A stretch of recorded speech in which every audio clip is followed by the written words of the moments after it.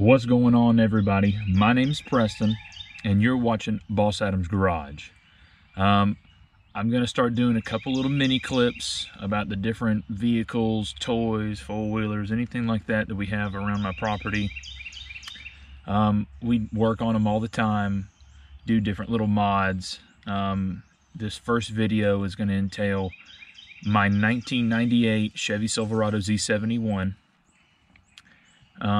And then in a couple days, we're actually going to be picking up a Honda TRX 250 to work on. So stay tuned, check out that series, and we're going to start it up.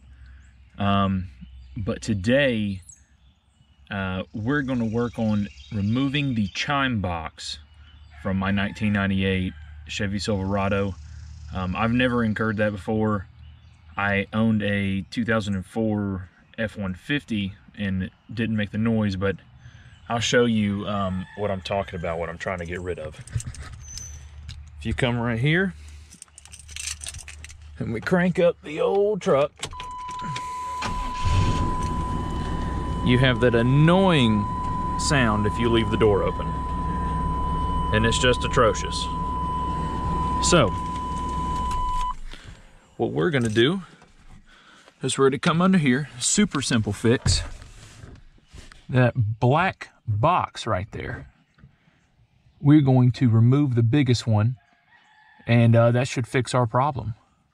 So all we're gonna do is we're gonna lift that clip back and then pull it right out. Let's see if I can get some light in here for you. It's not much, but hopefully you can tell. Reach up in here, pull that clip back. You can use your middle finger. Just give it a little wiggle, and it comes right out. So now, when we crank up the truck,